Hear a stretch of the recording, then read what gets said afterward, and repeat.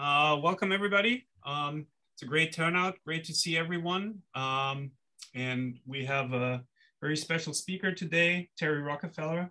And Professor Rockafellar got his PhD from Harvard in '63 with a thesis entitled Convex Functions and Dual Extremum Problems. And from '66 on, he was a professor at University of Washington in the math department.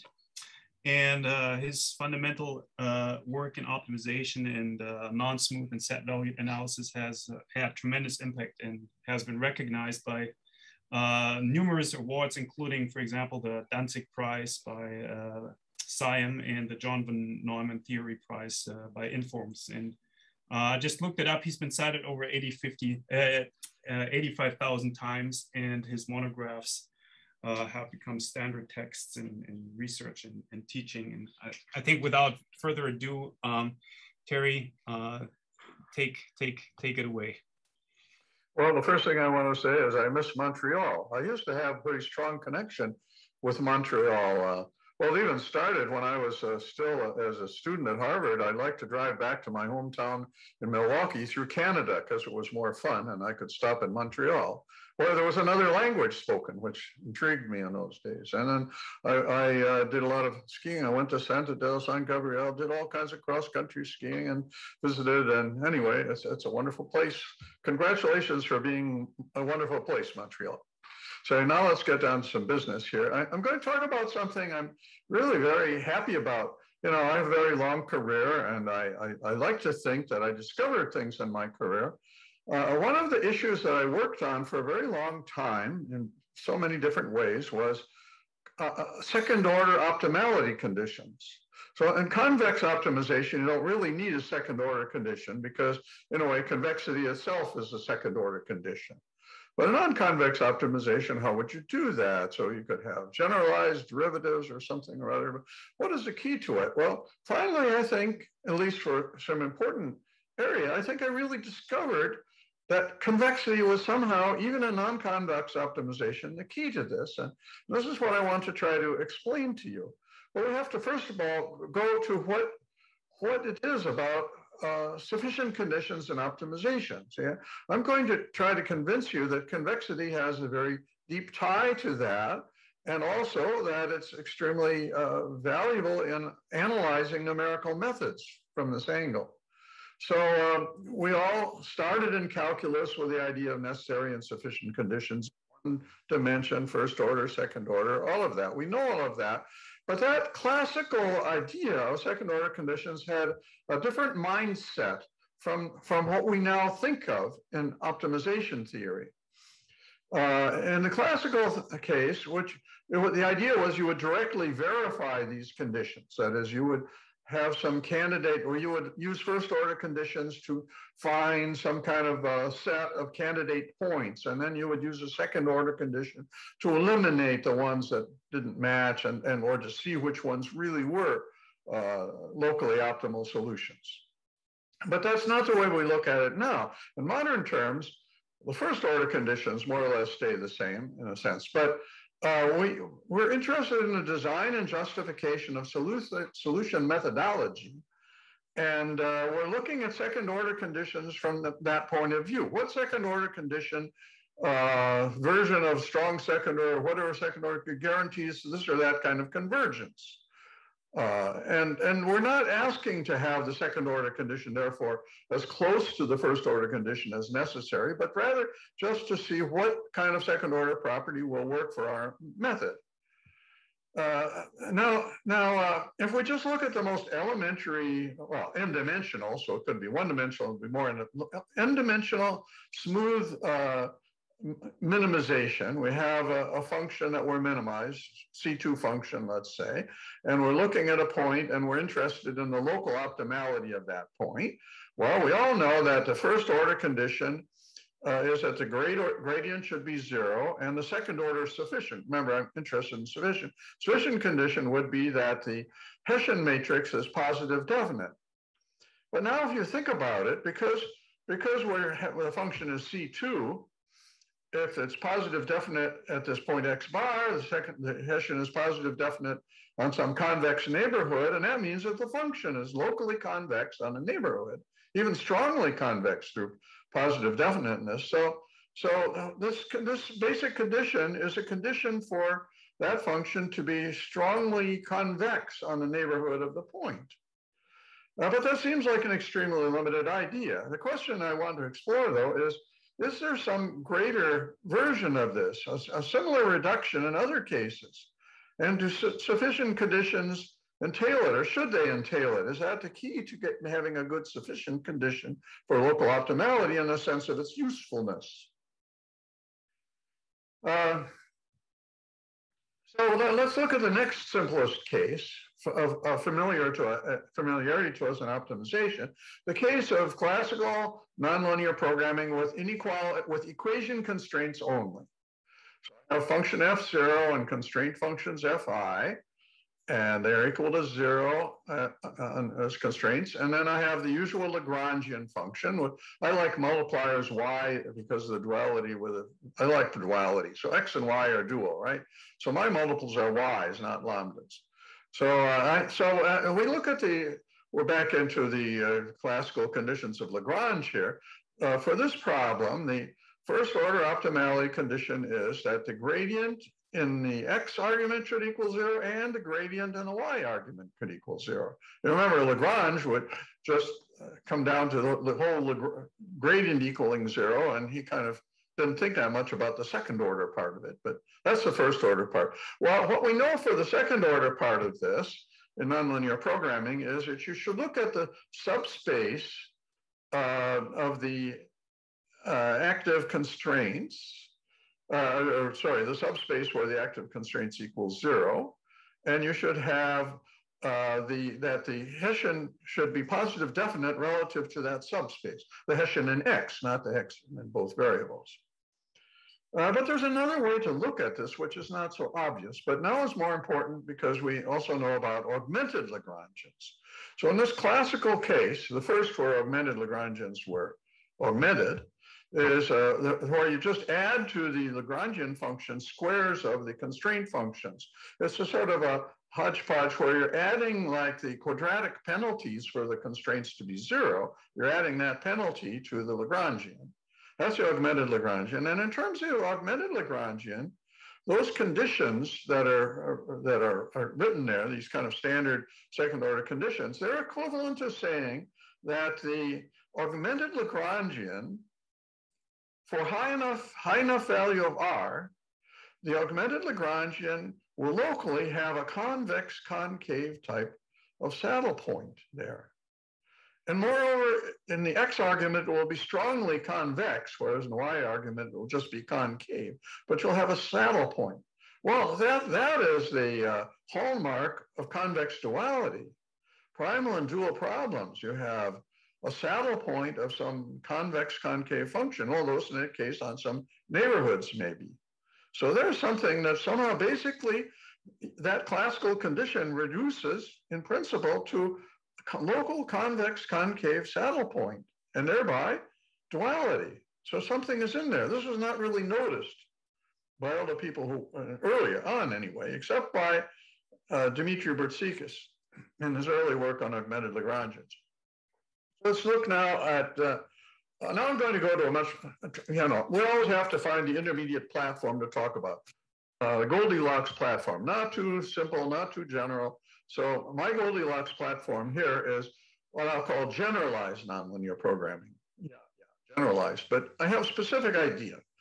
So what I want to do here is I want to think of minimizing the sum of the function f0 and then the composition of a vector of function, of the vector of functions. I still have these functions f1 up to fm. We're going to compose that vector with a function g, which is simply a closed proper convex function. So, you know, if the g was the indicator of a set, then that would mean that f of x should belong to that set. So I would be getting back to a typical looking constraint. But I want to feel this more generally. I believe it's so valuable. So as I say, if you take this g to be indicator of a set x, K, then you have constraint f of x is in K. But you could also take G to be a norm, for example. And then you'd have some sort of regularization idea. Or still another one, because here's how you get non-smoothness. You could take G to be what I call the vector max function, the max of the coordinates of a vector. In that case, you'd be minimizing f0 plus the pointwise max of these other functions.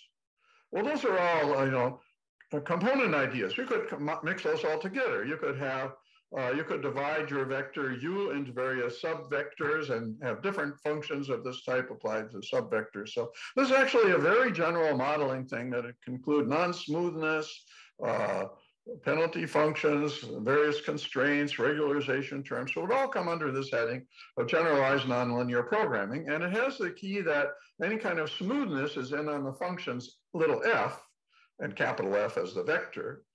But the non-smoothness and everything else is represented by the choice of this convex function G, which I call the modeling function. All right, now I'm going to end up with duality somehow. And the way you get duality is by introducing perturbations. Dual variables are dual to some kind of perturbations, typically canonical perturbations. So here's a version of canonical perturbations.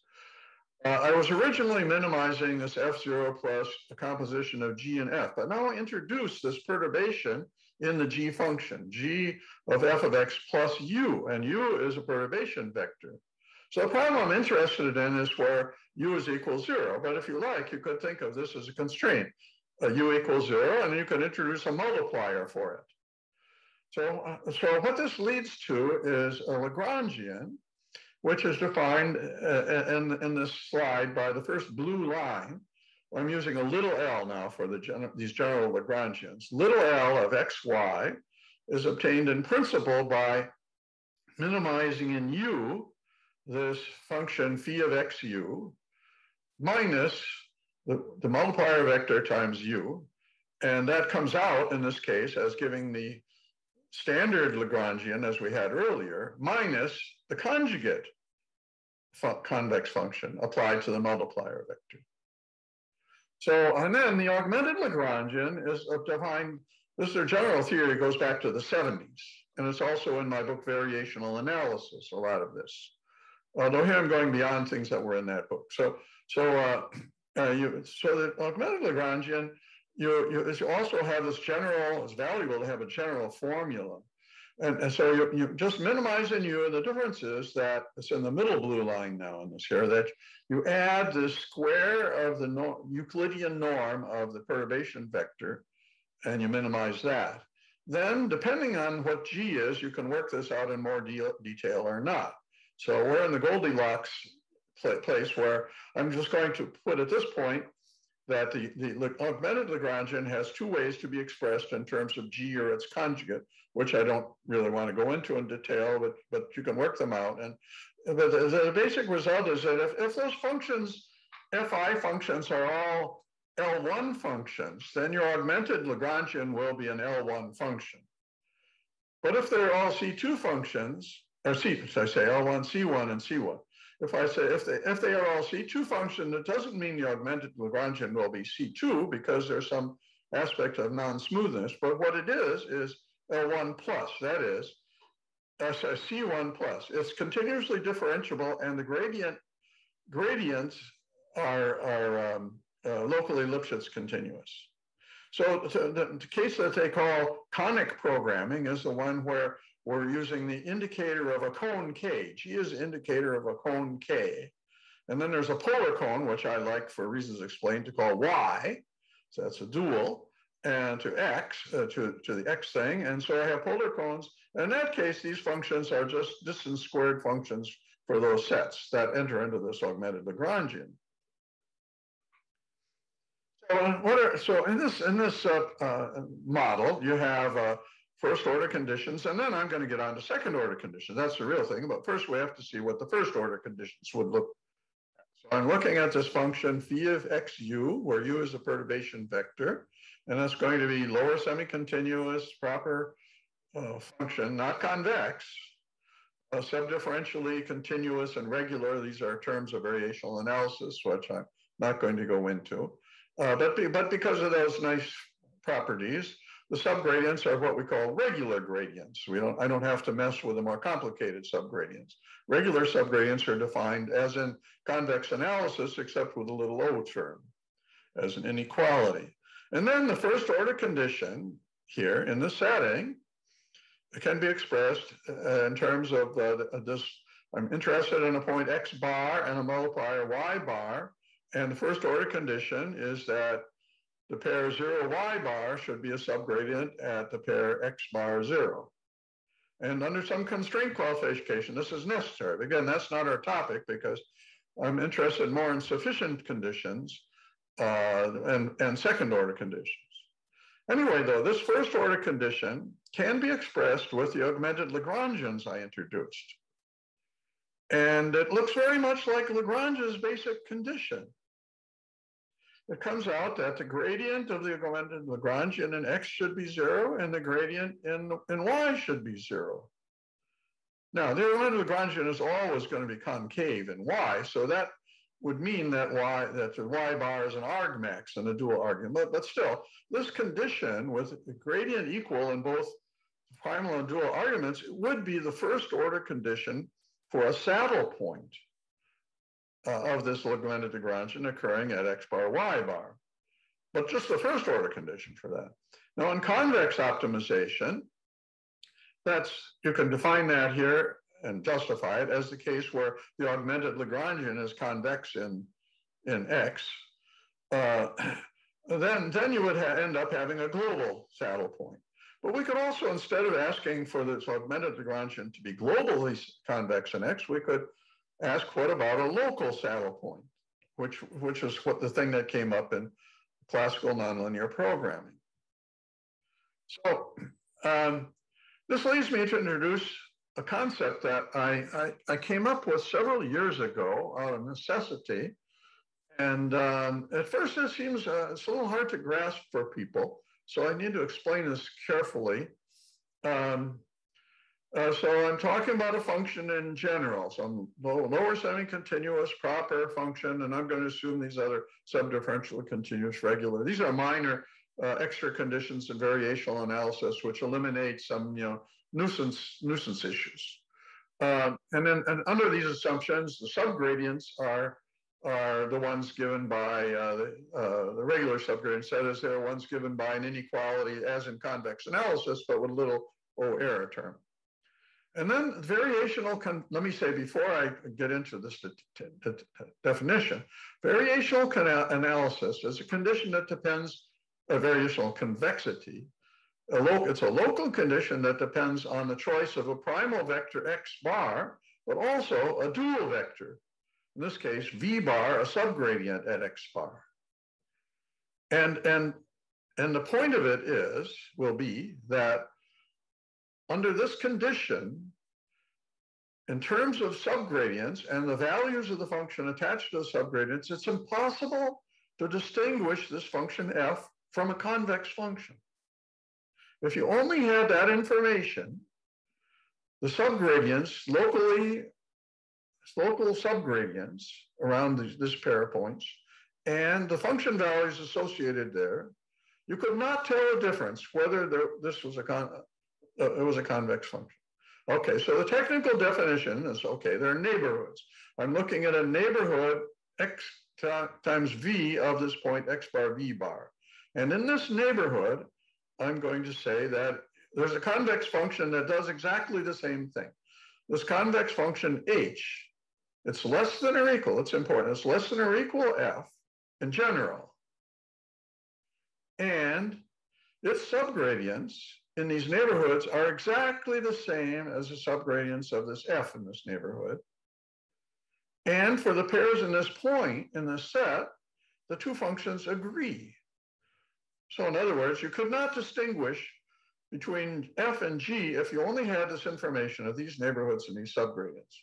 So that's variational convexity at f at this point. Seems very obscure in how you will find it, but it has very strong implications. Okay. So and then there's a strong variational convexity, or variationally strong convex. That's where this function f is strongly convex. You couldn't distinguish f locally from a strongly convex function. And I was able to show, this is what generated this definition. I was able to show that this corresponded exactly to the subgradient mapping of f being maximum monotone locally around this point. We have all kinds of theorems which say that if a function is convex, then the subgradient mapping is maximum monotone. But what about locally? If you want local maximum monotonicity, that is a monotonicity property relative to some neighborhood of this point, what is the property of the function that corresponds to? Well, it's exactly this, variational convexity. Now, now, if you had this property and then you take the subgradient to be zero, so you're looking at zero in f of x bar, then it implies that f is has a local minimum there. And you can see that because, after all, you can't distinguish it from a convex function, and that convex function has zero as a subgradient there, so you certainly have a local minimum. And strong variational convexity corresponds to a tilt stability of this minimum. So now we're getting into a property which has a lot of meaning for applications, variational applications. Here's some illuminating examples. So why people seem to think, why doesn't this mean local convexity of the function? The thing about local convexity is local convexity occurs when you're just making a restriction in the domain of the function itself. But here we're also making a dual restriction to the subgradients of the function.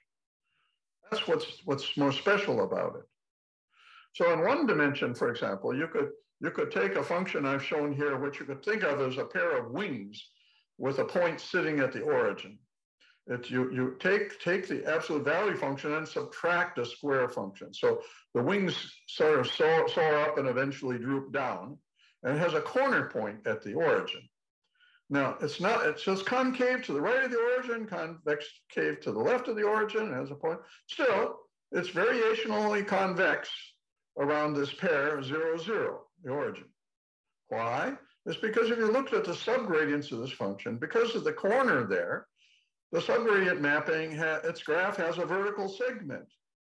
That vertical segment is locally a maximal monotone relation. Well, that's kind of extreme little example, but it shows you there's no convexity involved there. All right, on 2 dimensions, this is more illuminating from a different point of view. You take a function whose effective domain is just a parabola, and then you add a linear thing to it. So it's a kind of a linear function restricted to a parabola. And this turns out to be strongly variationally convex at the origin.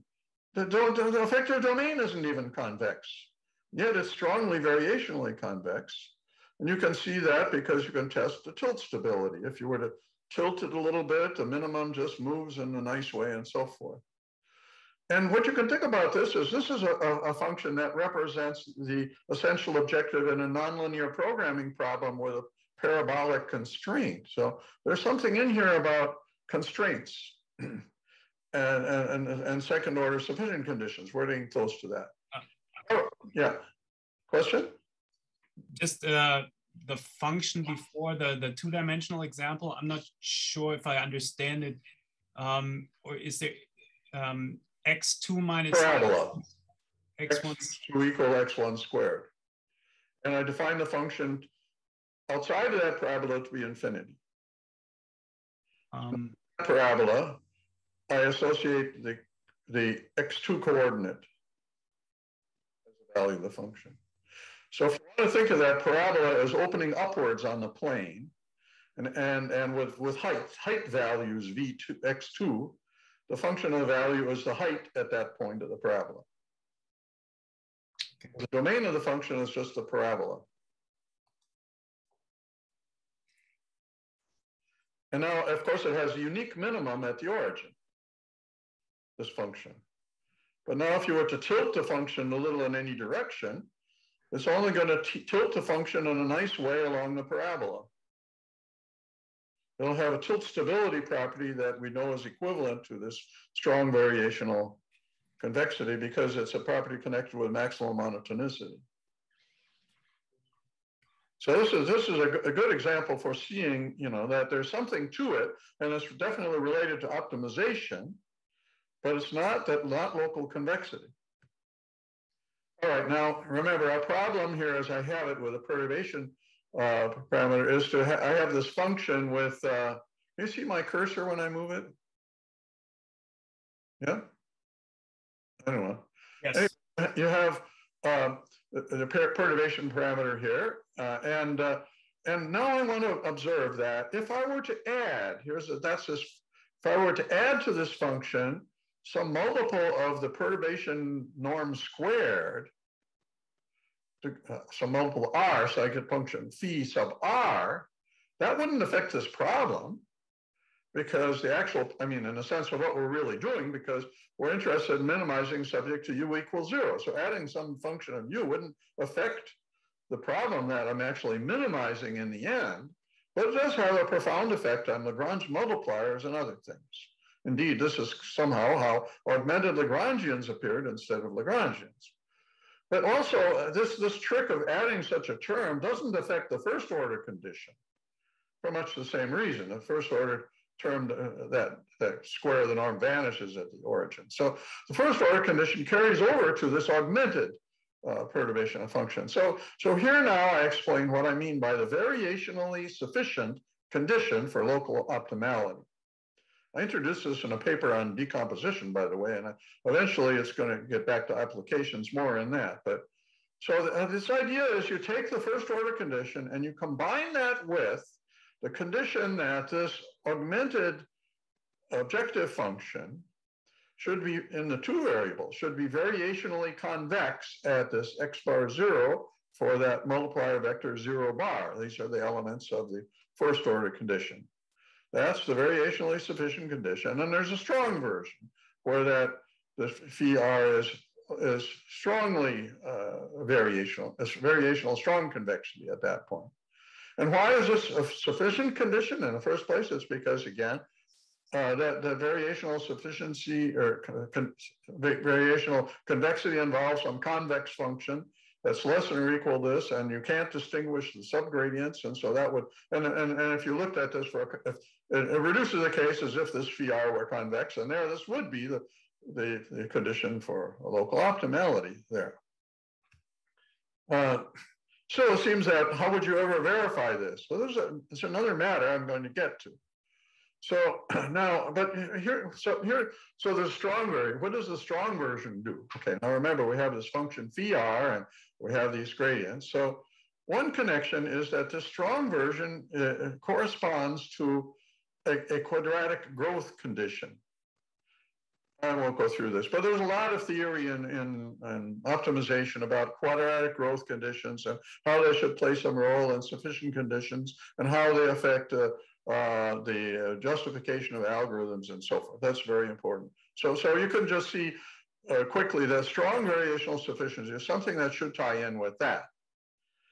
But here's another thing which is also very illuminating, just to see where this fits, because it does seem obscure at first. So suppose you drop my Goldilocks problem and just assume that we're minimizing a C2 function phi of xu subject to u equals 0. And then we could look at this phi r. I'm just adding this r times the norm of u squared. And I could look at the gradient of that at the x bar 0, but that just reduces to the gradient of phi at x bar 0. Then it turns out that strong variational sufficiency corresponds exactly, as defined in my general definition, corresponds exactly to the following conditions, which you would immediately recognize as the second order optimality conditions for this problem. That the gradient of phi should be perpendicular to the subspace where u equals 0, and that the Hessian should be positive definite relative to that subspace. So that's just a natural classical conditions of optimization. So what we're doing is replacing a smooth function by a non-smooth function and getting exactly the substitute for that. much more generally and seeing how it plays out into constraints and so forth. So now here's a mean theorem. Mean theorem one. So I'm assuming at this point just that the functions are C1, not the phi function, but the Fi functions are C1. That's all I need for this theorem. That the variational sufficient condition for local optimality, this is for some X bar local proposed optimal solution and an associated multiplier vector, and a parameter vector R, that's a parameter vector R occurs in that special condition. It is equivalent. This is equivalent to the existence of a convex neighborhood on which the function is convex, concave, and you have a saddle point relative to that neighborhood. So this fundamental core idea of duality and convex optimization, that you have a convex concave function on a product of sets, and you have a saddle point there, and that leads to local primal and dual problems, that kernel of an idea of duality in convex analysis is exactly equivalent to this sufficient condition being satisfied. So whenever you can show that, you know you're in a domain somehow of local convex analysis. It's amazing. So by local duality, I mean that this just goes back to basic two-person game theory and convex analysis. You maximize in the dual argument to get the primal objective function, and you minimize in the primal argument to get the dual objective function.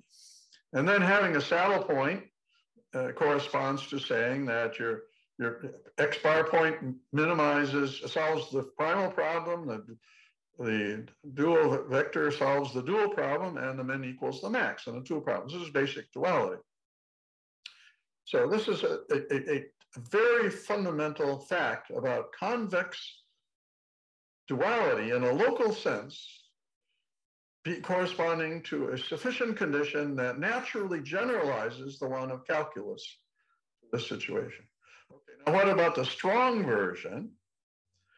This corresponds to the augmented Lagrangian being locally strongly convex. That was the property I pointed out at the beginning that was occurring in classical nonlinear programming with equality constraints. But here we're way beyond just that.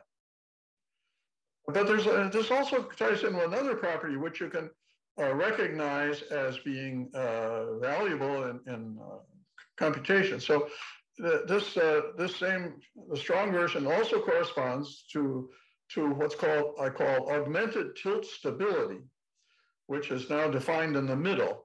You look at the mapping. So I have a tilt vector V. A tilt vector V subtracts a linear function of X from the augmented Lagrangian in the two arguments. So I take a tilt vector V and I take a dual vector Y, and then I look at the minimum in X. But it's this local minimum over this set, where we have this strong convexity. And the property is that this function should be Lipschitz continuous, singled out and Lipschitz continuous locally. And that ties in very strongly with the theory of methods of multipliers, where you do minimize in X, augmented Lagrangians, and so forth. So now I want to connect with previous conditions for sufficiency. So how does this play in? I already showed you that classical condition for sufficiency just in calculus. So there they were equivalent. But now let's look at classical nonlinear programming, where you don't just have equality constraints, you have inequality constraints. Well, so this is a case where G is the function, is the indicator. My modeling function G is the indicator of a standard constraint cone, and it's polar to the standard multiplier space for this kind of standard nonlinear programming problem. And what does the strong variational sufficiency condition mean in this case? It's exactly equivalent to what's called the strong second order sufficient condition. So we're dealing with exactly the right generalization of that nonlinear programming condition. We're not, by the way, we're not talking about any constraint linear independence. That's a different matter.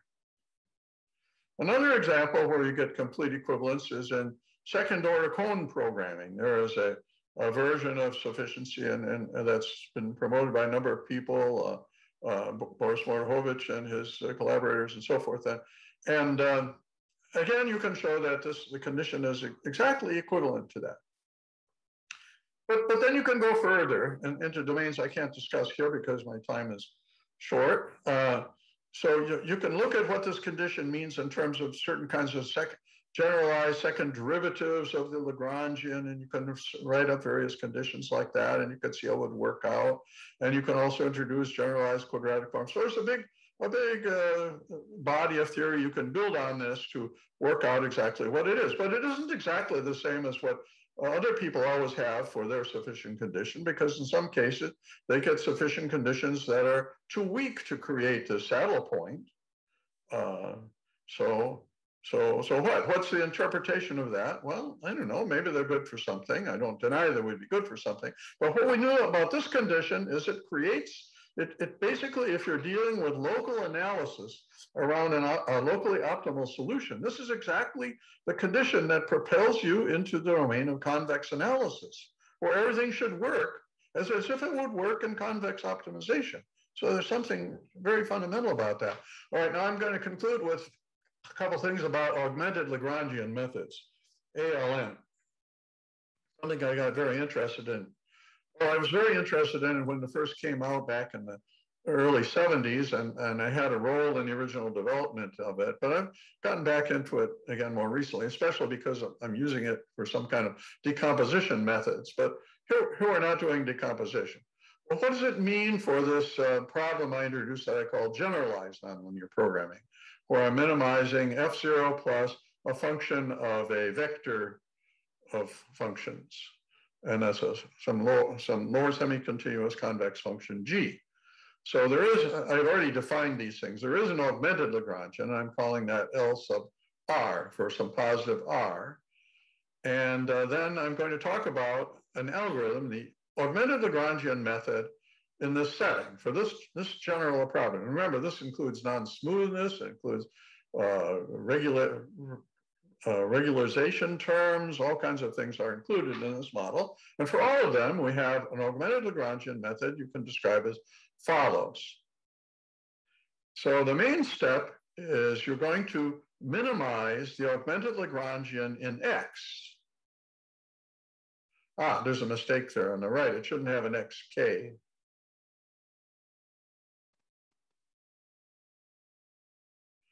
Yeah, it should just be X on the right. In the first blue line, on the right, there should not be an XK. It should simply be X. So you're minimizing in X, the augmented Lagrangian, in terms of a dual vector YK, multiplier, and an augmentation level RK. So you minimize in X. And that local minimum will give you an intermediate thing, X bar K plus 1. But we can't actually get that X bar because that's exact minimization. So what I'm taking is an approximate minimization. So to get this in detail, I'd have to introduce an awful lot about errors. All of that's will develop, but I just have to skip that for now. So I get some approximate minimum here, but again, on the right, it should be our XK, not X, just not XK.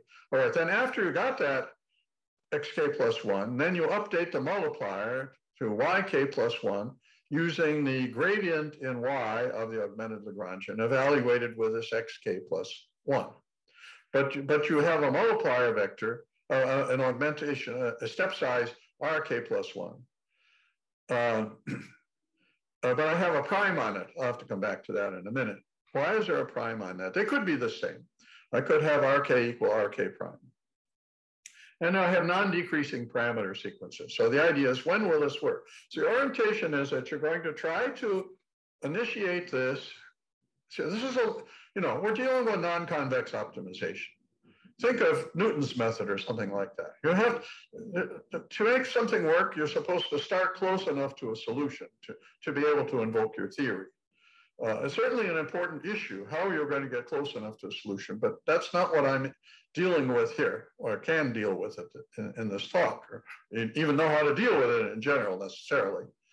But could also be that you're just updating from a previous solution you already had. So anyway, you're starting close enough to a pair that satisfies the strong variational sufficient condition.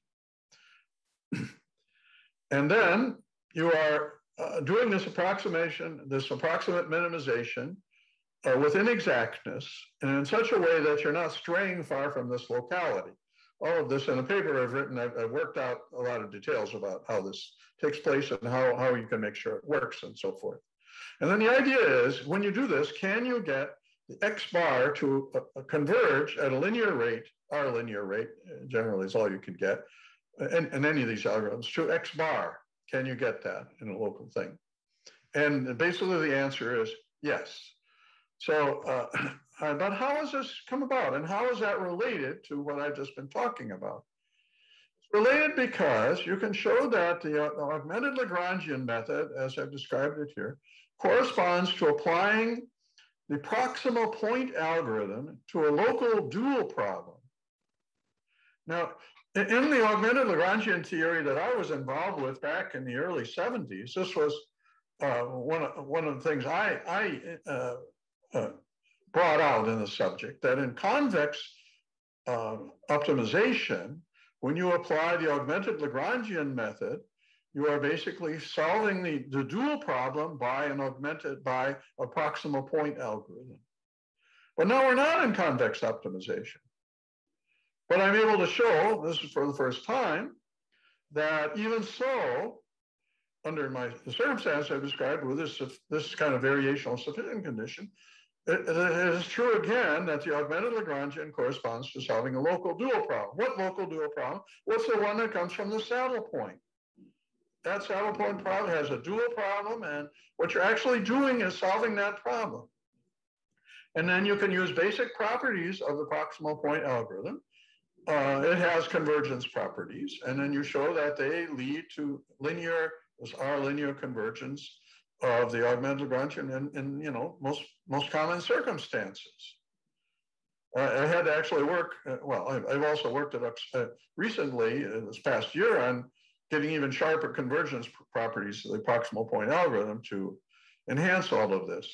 But there's another kind of surprising insight that comes out of this, because it turns out that in most of the analysis that people have done in the augmented Lagrangian algorithm, they were for nonlinear programming, going back to even Hestenes and Powell, who first did that, and even Bertzikas, who analyzed that a lot,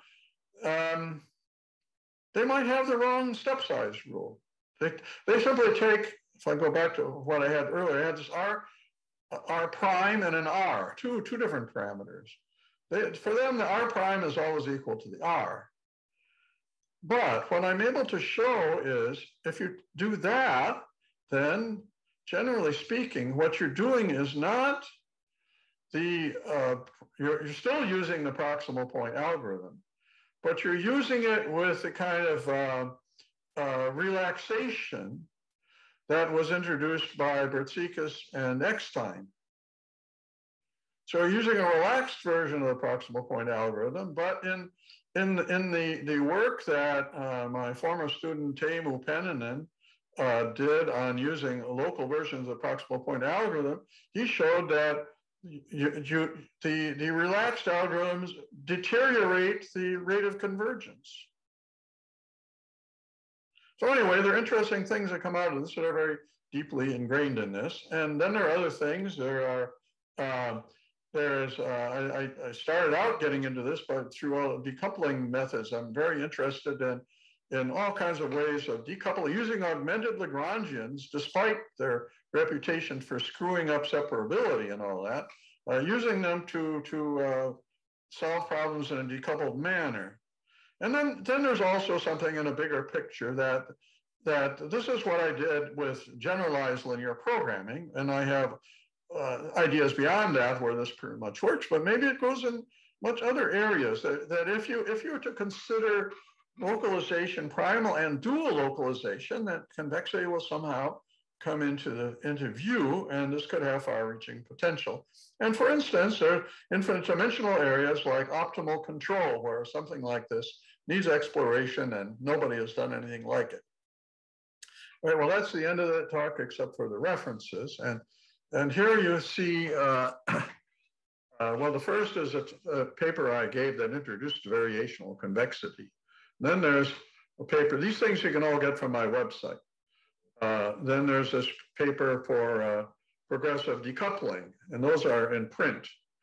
Then there's the one that's basically the main thing about this talk, which actually was virtually accepted 6 months ago. For some reason, the last epsilon is taking forever. It should appear in mathematical programming, and then submitted this summer to mathematical programming is the application of this to augmented Lagrangian methods that I've just been describing. All right, there's the end of the talk, and I seem to have been on time. That's good.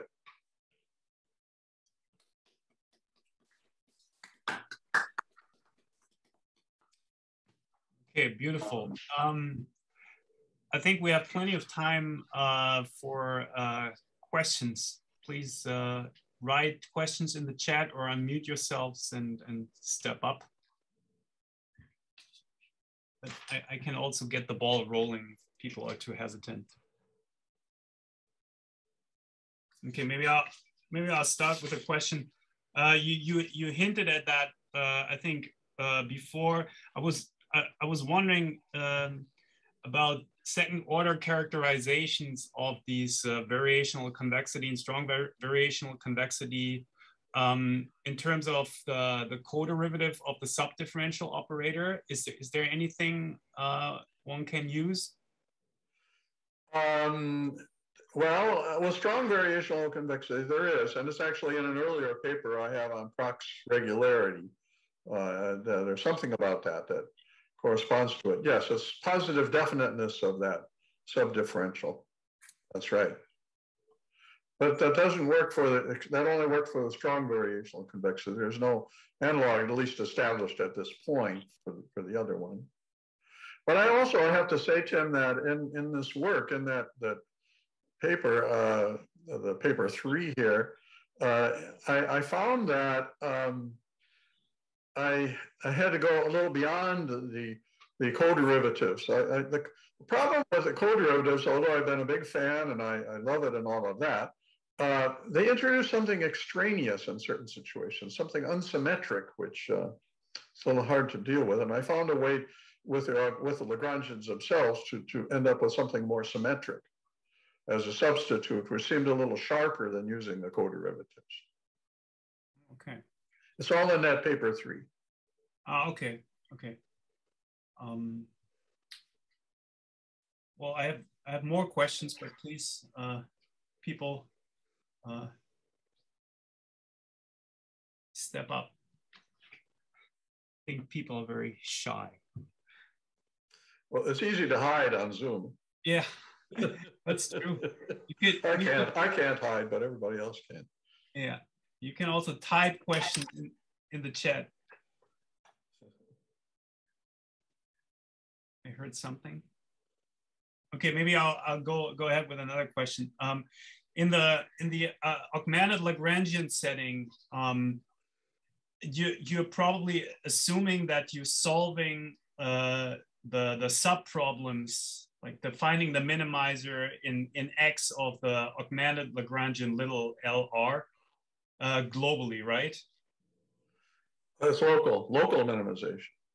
Oh, okay. Well, all this depends on having, well, what's behind it, of course, is the assumption that I have a local saddle point, which is strongly convex in the X argument. So there is an underlying convex set, but of course in the algorithm, I can't necessarily know that I know that set. So the way I set up the algorithm, I have something like a, what's it called, a trust region that I move around and hope that, I mean, this, of course, is a weak point that needs a lot more work. So I'm just falling back on the theory. I mean, what if you're doing, like, say, Newton's method? You can't start anywhere and expect it to work. Somehow you're supposed to be in the region where it works. How do you know you're in the region where it works? So there's somehow there's more work, more has to be done to make that all fit. But what I'm able to show is if you are close enough and then you're moving around, then you have this given set that you're working with, trust region, and there is a unique minimum over that trust region. Right. Okay. So the algorithm is well defined in that sense. But how do you know you're there? That's the big if. Yeah.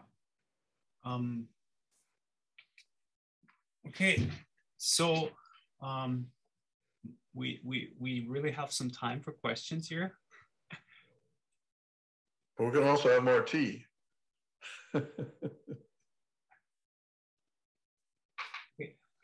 Well, if there are no further questions, then let's please all thank the speaker again. Thanks. I was glad to do this. Thank you for the invitation.